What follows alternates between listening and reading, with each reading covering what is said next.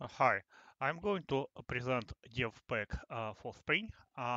This is a classic confinement snap that packages Spring CLI with some canonical additions. Spring CLI allows bootstrapping a new Spring project with boot init command, cloning existing Spring projects with the boot new command, merging existing projects with the boot add command, and ability to declare user-specific commands to perform tasks such as controller creation, dependency addition, and file configuration. In addition to upstream Spring CLI functionality, the Snap version provides the following features: offline installation of Spring project libraries, running pre-configured plugins for Maven and Gradle projects, and exporting build and runtime OCI images for the users' projects. I have used devpack-for-spring boot start command to create a new Spring Boot project. It uses Gradle, Java 21, and Spring Boot 3.4. Devpack for Spring allows installation of rebuilt binaries of Spring project libraries. They are configured to be used with Gradle and Maven builds. So we have created the Spring Boot project using Spring Boot 3.4.4, and it depends on Spring Framework 6 to 5. So we can install those two components, and they will be available from the get-go. They won't be downloaded from the Maven Central. Those dependencies for them will be downloaded.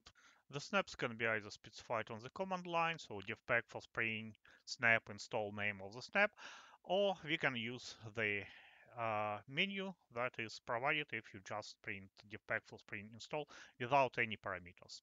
Actually, any other command follows the same logic. So if you don't enter optional parameters, the Spring CLI will prompt for them. Having the dependencies downloaded speeds up build somewhat, but if your project references a lot of external libraries, the difference will be negligible.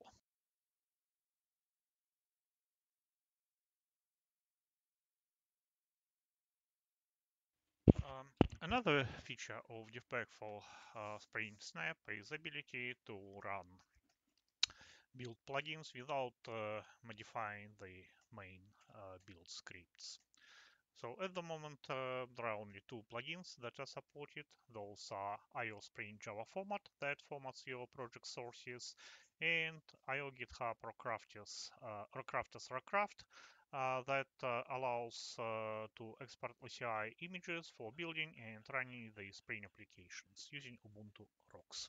So let's try to add some actual code to the initial example. So we'll add a REST controller and a dependency on Spring Boot starter web so that it compiles.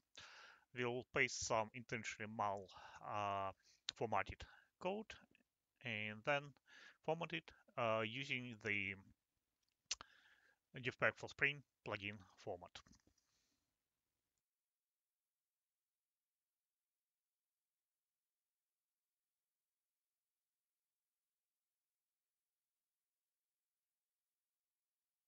And as you can see, the file was reformatted according to Spring guidelines. Rockcraft plugin provides following functionality. It allows you to export dependencies of your project, create a container that allows you to build your project, and creates a runtime chiseled image of your Swing application.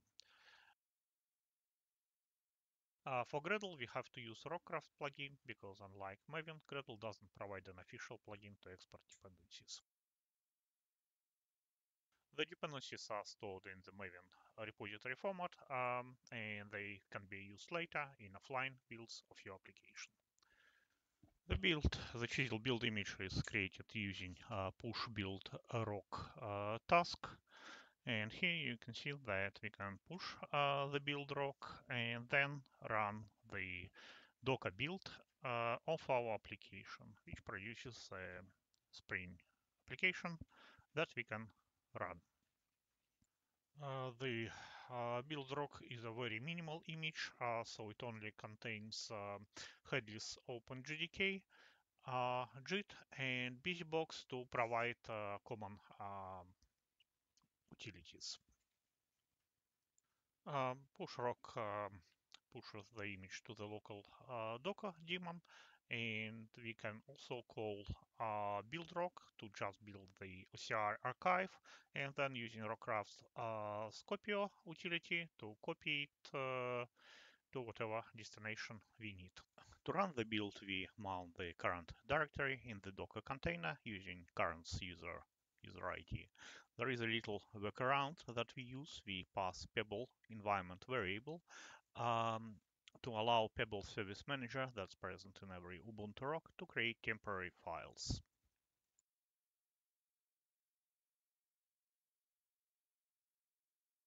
The Gradle build runs within the Docker container, and we can see that it produces the output in the build directory.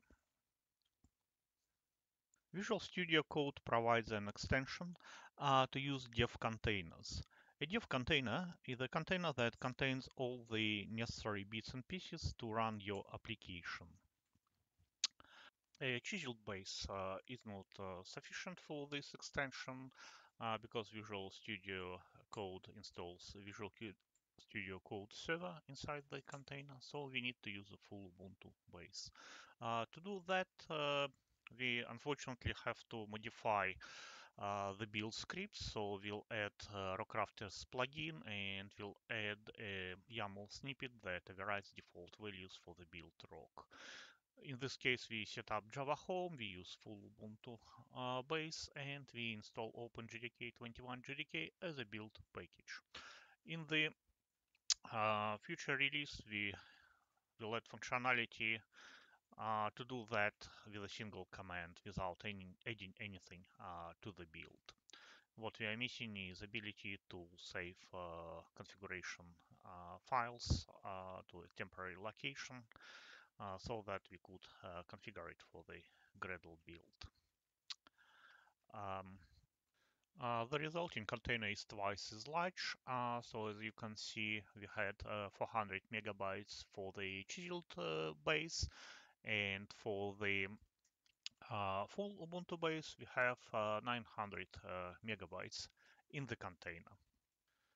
Now we use Visual Studio command, open in the container, and we open our projects within the dev container. And we can open a terminal.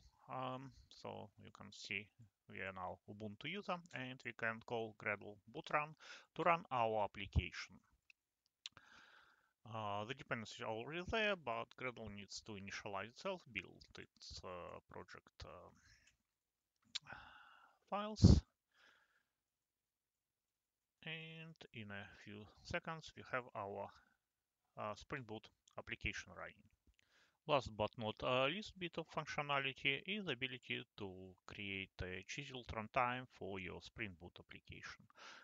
This can be done via Rockcraft plugin command buildRock to create a CI archive, or pushRock to create the archive and push it to the local Docker daemon. It takes a little bit of time for the Rockcraft to run, and I can talk about what will be in the image meanwhile. So in the image, there will be a chiseled dependencies of OpenJDK, JLink image for your application, and the application itself. Um, and here we can see that we have this Diva image built, and we launch our Spring application, and we can navigate to the greeting page and see that it responds. Thank you very much for listening, and that's the end of the demo.